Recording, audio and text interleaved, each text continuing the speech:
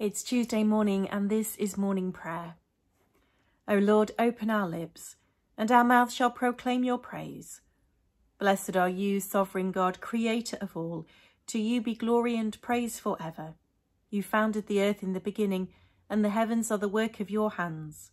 In the fullness of time you made us in your image, and in these last days you have spoken to us in your Son, Jesus Christ, the Word made flesh. As we rejoice in the gift of your presence among us, let the light of your love always shine in our hearts, your Spirit ever renew our lives, and your praises ever be on our lips. Blessed be God, Father, Son, and Holy Spirit. Blessed be God forever. The night has passed, and the day lies open before us. Let us pray with one heart and mind.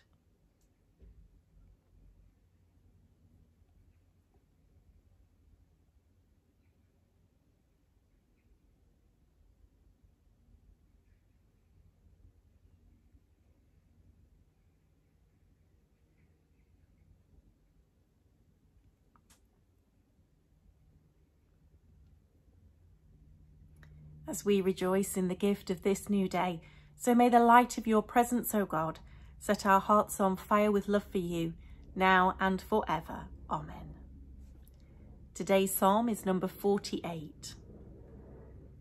Great is the Lord and highly to be praised in the city of our God. His holy mountain is fair and lifted high, the joy of all the earth. On Mount Zion, the divine dwelling place, stands the city of the great King. In her palaces God has shown himself to be a sure refuge.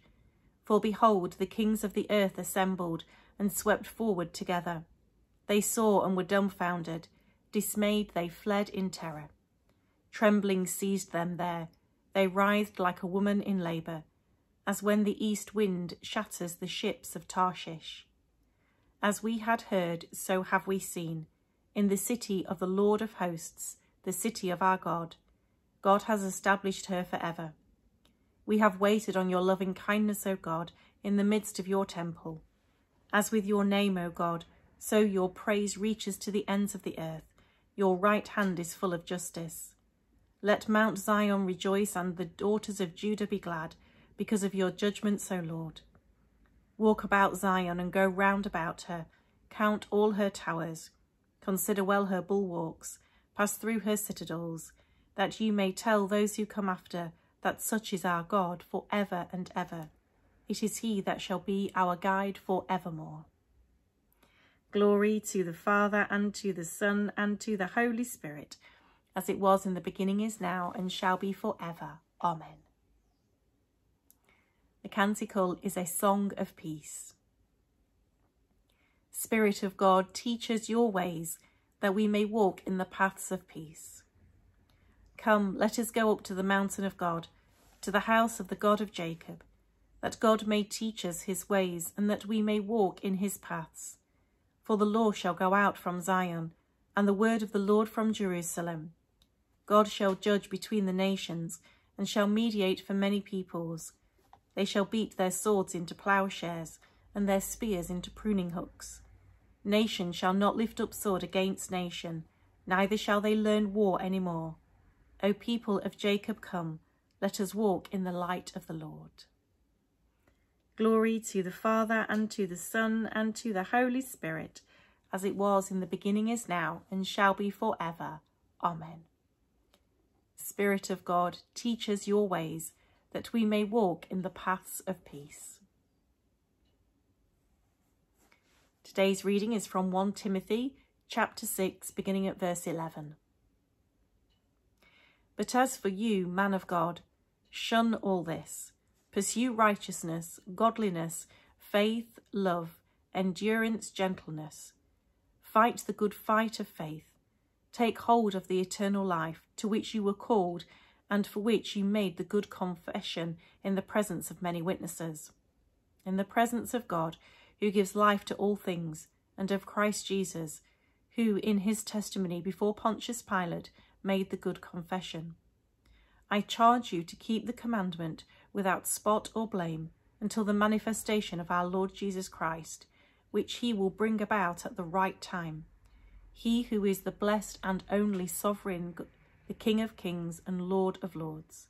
It is he alone who has immortality and dwells in unapproachable light, whom no one has ever seen or can see. To him be honour and eternal dominion. Amen. As for those who in the present age are rich, command them not to be haughty, or to set their hopes on the uncertainty of riches, but rather on God, who richly provides us with everything for our enjoyment. They are to do good, to be rich in good works, generous and ready to share, thus storing up for themselves the treasure of a good foundation for the future, so that they may take hold of the life that really is life. Timothy, guard what has been entrusted to you. Avoid the profane chatter and contradictions of what is falsely called knowledge. By professing it, some have missed the mark as regards the faith. Grace be with you. Here ends the reading.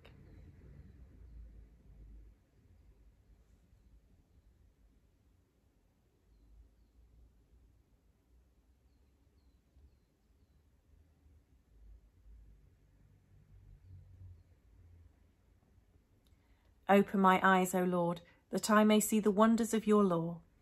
Open my eyes, O Lord, that I may see the wonders of your law.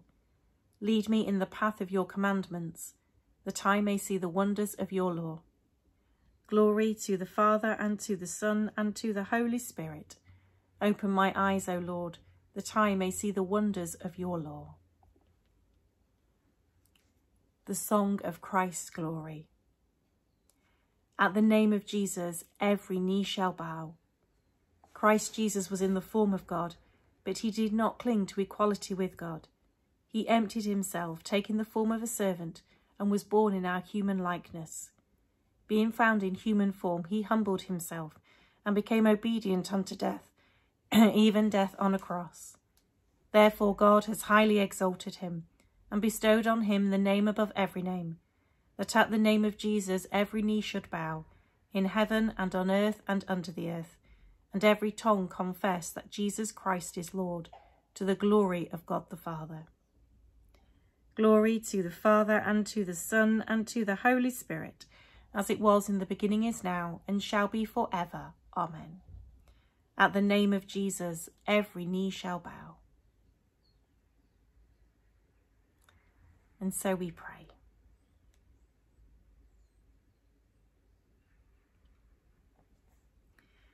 Almighty God, at the beginning of a new day, we pray for the day that is ahead of us. We pray for the challenges and the good things that we are to face. We pray today for the challenges that are facing our country and our world.